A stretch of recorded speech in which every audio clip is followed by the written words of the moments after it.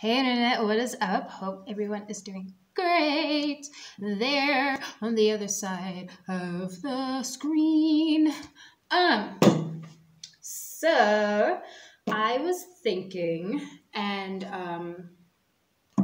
I don't know why I thought about this, but I thought about it, and I thought, let me make a 3-part video about how to be the perfect type of lady.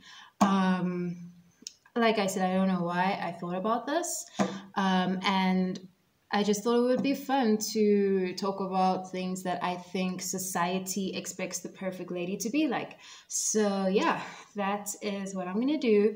3 videos. So this first one is going to be all about character. Number 1 about being a lady is that you are not expected to speak fast and to speak loud. No. You have to speak soft and calm and slow paced, okay? Oh, and I'm like this. So yeah, don't speak loud and fast. Speak soft.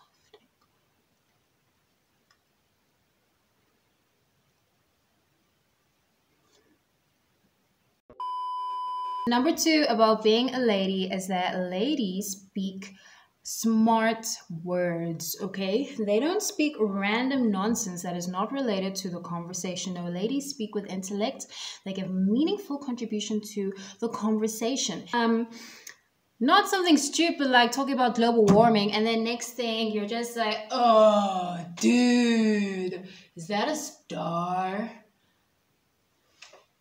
Do you think that star is a falling comet? It's gonna fall on top of my head?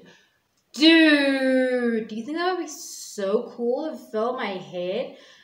I mean, like, a star would have literally fallen on my head. Dude, how cool. No. A lady speaks smart, okay? And don't forget, she speaks smart in a soft voice like this. Next up, okay, a lady does not get aggressive and she does not get angry, okay? She is a calm being and she is kind and she is loving and she is always forever forgiving, okay?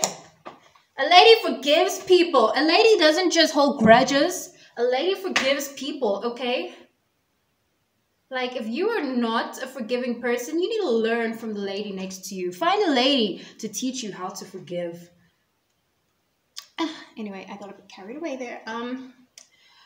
So a lady will tell somebody kindly that they have stepped on her toe and it was quite painful, but may they please watch their step the next time. A lady doesn't just go, you just stepped on my toe. Ow, that actually hurt. Oh, my hand's even a bit red. I don't know if you can see. Ow. Finally, okay, a lady is not sexual at all. A lady does not have any sexual thoughts. A lady is pure and innocent and conservative, and she is just Holy Mary, Mother Teresa. She is just not about that sexual life, okay? She does not look at a man who is shirtless and go, ooh. She does not look at herself and go, ooh. No. She is not about it. She is not. She is just, hallelujah, hallelujah, hallelujah, hallelujah, hallelujah. That's a lady for you guys. That's how a lady acts. So for those of you who are trying to be a lady according to society standards and according to a lot of church and religion's standards, and maybe according to a lot of our parents' standards, that is how a lady acts, okay? That is how a lady behaves, and that's how a lady should be, okay? Forget about your own rights and your own thoughts and your own special, unique identity person. No. Forget about all of that. Forget about being woke and being an activist. Forget about all of that. If you are a girl and you want to get a job, or you want to get a husband, or you want to,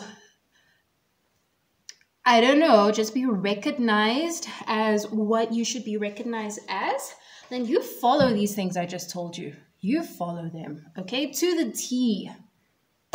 Or else I'm going to have to call time out on you before society does. Because when society calls time out on you, sometimes it hurts.